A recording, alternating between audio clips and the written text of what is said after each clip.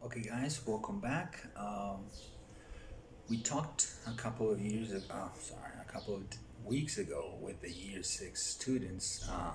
We took a virtual visit of Brighton and we said that we were going to do another one for London. I know that you have been doing some other activities with other language and literacy teachers about London, but today we're going to take a virtual visit and we're going to do that for year 5 and year 6. Now, as you know, every year when the year 6 goes to Great Britain, after we come back, one of the important activities related with our trip is that we go to other classes, of course year 5, to talk about our experience. Okay, that's not going to be possible this year, so that's why we are including year 5 in this lesson today.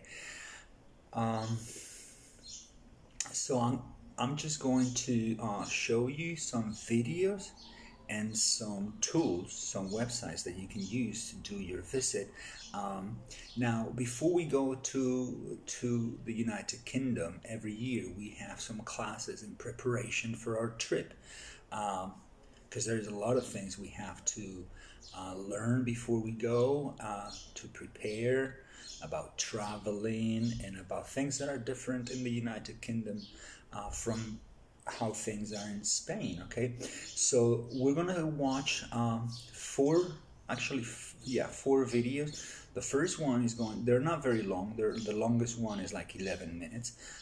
So the first one is before you go video, so it gives you general information that you need to know to prepare and plan your visit to the United Kingdom and London in particular. Then we're going to have a look at the 10 top attractions in London, but there's not only 10, there's many of them. Okay, then because those two videos, the person that narrates the video is not a UK native. I don't think it's a UK native, so the accent is a very good accent, but it's not the real London accent. Okay, so that's why the last two videos they're very short, like 4 minutes and 2 minutes, but you can get exposed to the accent of people who live in London. Now, London is the biggest city in Europe. Is a megalopolis, very cosmopolitan and vibrant city. Those are all words that you will hear in the videos. But it's not only UK nationals, okay? It's not only people who were born in London who live in London. There's people from all over the world. It's what we used to call a melting pot. People from all different parts of the world. But now we call it a salad bowl, okay? Because in a melting pot, it's like a puree. You don't see the ingredients, whereas in a salad bowl, you see the ingredients of the plate, okay? So when you go to London,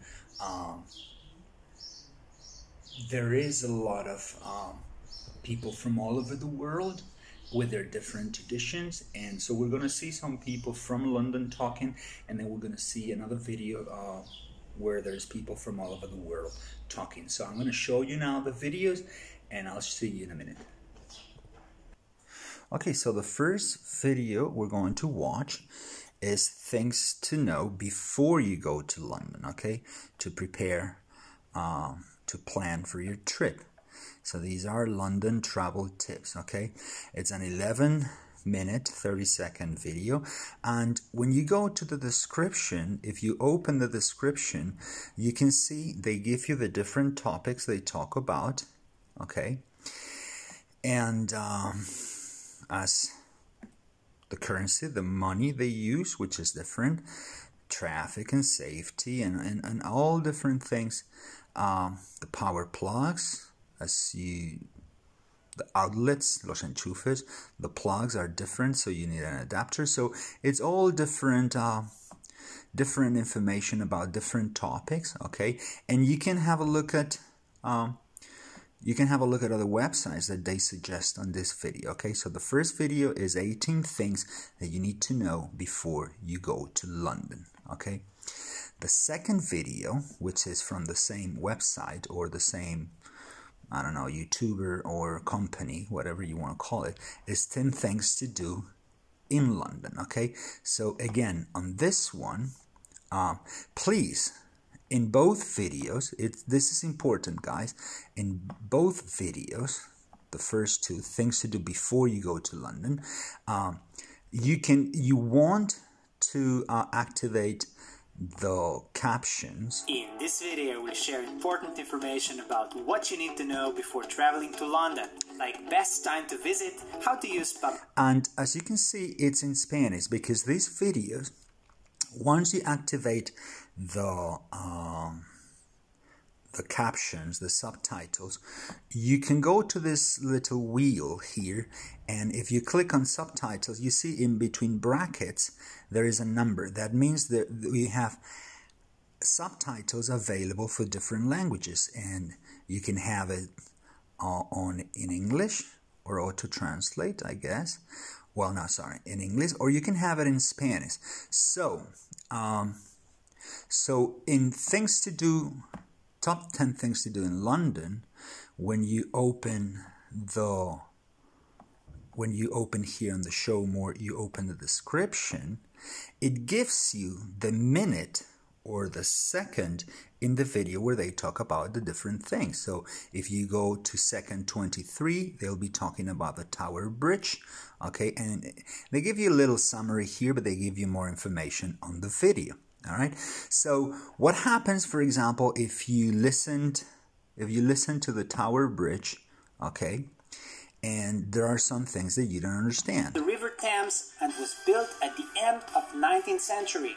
You can take a boat ride that goes under the Tower Bridge for full experience. That's something that we normally do when we visit London. Now, if there is something that you don't understand, you can change I recommend, of course, always to have the subtitles in English. But if you really want to make sure you understand everything perfectly and there is something that you don't understand in any of these attractions, you can just go again to the moment where they start, for example, the London Eye, and you can change the language of the subtitles. As you can see, now we have it in English. I click there and I go to the Spanish version of the subtitles, okay? And I continue, and as I listen to it, giant Ferris wheel on the south. I can listen to it also in Spanish to make sure that I understood everything perfectly, okay?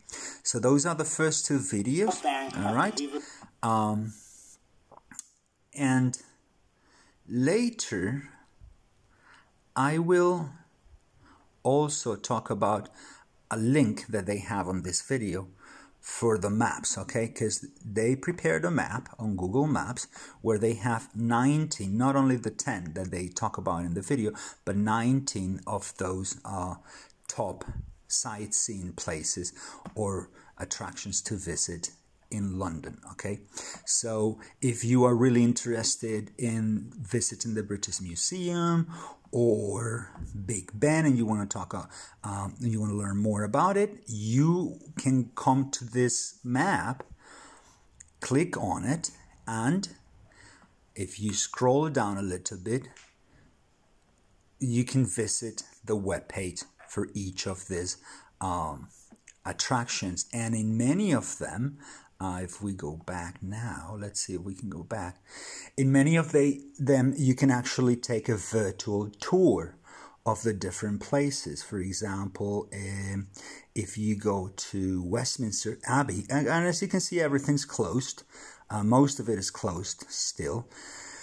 So if you go to Westminster Abbey, you can visit their webpage, and you can have a look at all the different things you can see there, and you can take a virtual tour, okay? So you can explore the Abbey, and this is true for many other websites, museums, and attractions.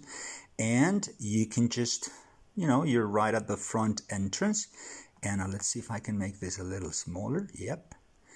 And you can just take the virtual tour, walk inside, the Abbey, Westminster Abbey, and you can visit all the galleries and now you can navigate around here. It's a 360-degree virtual visit, okay?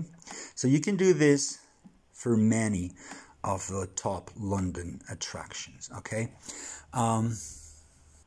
So those are the first two videos. Don't worry, all the links will be in the description, so you can visit all these places. So we start with things to know before you go to London, and then we have top 10 things to do in London, and then there will be a couple of links to two videos, very short. As you can see, this one is just 4 minutes, and the next one is 6 minutes. Okay, so you will have a look at interviews to people on the street. Okay, the first one, they have it subtitled. Okay, we have the captions for everything they say. Okay, and on the second one, we can also activate the captions here. However, this one, the subtitles are not going to be perfect, okay, because there's people talking on the street, and you will see something funny. Most of the people on this video say they have been living in London for 2 weeks, so that's something strange to say. So those are the 4 videos. Not this one. So those are the 4 videos, and then after you have watched all the major attractions and all the information to prepare for a trip to London, you can go to the map that I'm telling you. I will give you the link on the description for the map to visit the different places and to go into the web pages of the different attractions. And I'm going to show you just one last thing.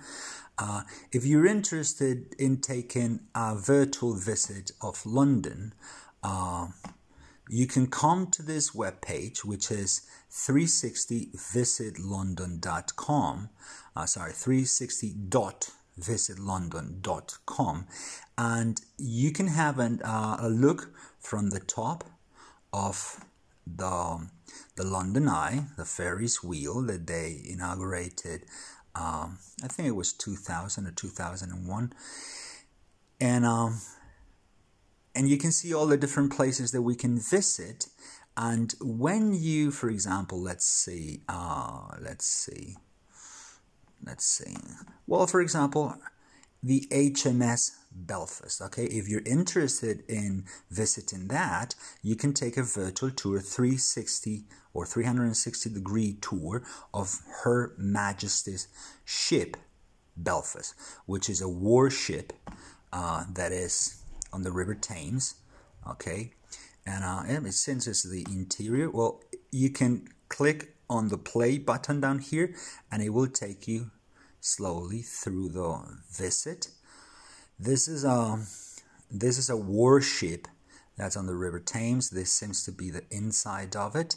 I would have liked to see it from the outside.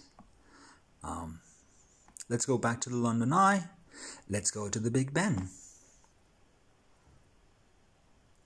Here you can see the Houses of Parliament, River Thames. It's playing the virtual tour. Right here is Embankment. So you go down, there is a metro station there, an underground station. Let's see if I can stop it. No, I can't stop it right now. No, yeah. So the London Eye is here, right here. This is a bridge. Right under it is the River Thames.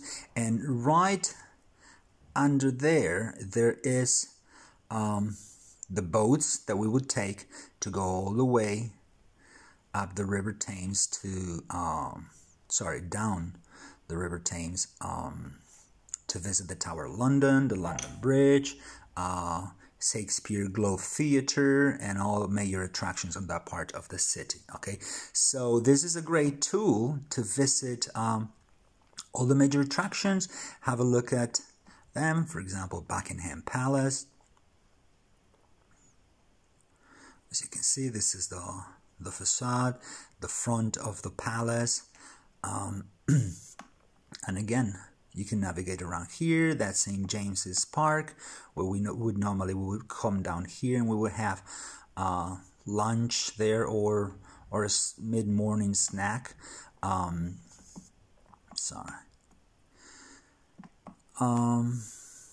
And we would see a lot of squirrels and pelicans. They have a lot of wildlife in St. James's Park, which is right in front of Buckingham Palace, which is where normally the Queen resides for most of the year. And if you look at the flag on the top of Buckingham Palace, if the flag is flying, so if the flag is up on the pole, that means the Queen is in residence. The Queen is staying at Buckingham. If the flag is not up, that means she may be in another one of her residences, because she has a lot of houses and palaces all through the United Kingdom. All right, so that's it. This is a great tool. You can always go back to the London Eye, explore a little more. You can go to the zoo. You can go to Harrods, that you will learn it's a department store. We've had a look at Westminster Abbey. Piccadilly Circus. Let's visit Piccadilly Circus. It's a very famous site with all the screens, TV screens. We would do some shopping here. There is a lot of souvenir shops around here. It's normally really packed. There is always crowds, lots of people here, and live music too. There is always some musicians playing on the street in London, even when I think it's illegal now. At least it is in Brighton. I'm not sure about London. Some more things. Trafalgar Square, where we normally visit the National Gallery, and so this is Nelson's column, okay, and we have the huge I guess cast iron, I would say the material is the lions on the square, and right in front of it or behind it is the National Gallery, okay, where we have it's like the Museo del Prado, it's a museum for paintings, and they have some of the most famous paintings in the world. And so, like I said, just explore it, and whatever you are more interested in, you can visit that. So maybe some of the newer skyscrapers in London, okay, as you can see, that's the Shard, and this is from inside the Gherkin. I guess that's a restaurant. I'm sure it's very pricey, very expensive to have dinner there. Okay. So if I had to recommend how to do all these things in order, I would definitely start with the video, things to know before you go to London. You would continue with top 10 things to do in London. Then I would explore, after I listen to the video of the best things to visit, I would have a look at some of them on the virtual tour from the London Eye. Then I would go to the map with the 19 places that they're suggesting to visit, and then you can explore whichever you want. Okay, so for example, if you clicked on the British Museum, then you can go to the British Museum, so where you see the Earth, the planet, you can open the website. If you click there, it takes you to the British Museum webpage, and you can visit the museum from home. Okay, you can watch a lot of things. Take a virtual tour of the gallery tour, different virtual visits of London landmarks, important places in London. after that, I would explore the ones that you are more interested in, okay? If you want to explore Big Ben, you will go there. You would click on the web page, and that will take you to the Parliament page, where you can have a look at a lot of different facts about Big Ben. And it seems like they started renovation work to keep it in good shape in 2017, and it's all surrounded by scaffolding, so you can't really see the tower perfectly now, but in the near future it will be finished. So there is a lot of information in all these web pages. So my suggestion is you visit 5 or 6 of the ones that you're more interested in, okay? And that will be the order that I would suggest you to take this virtual visit. So that's it for the class today. Just 2 last things.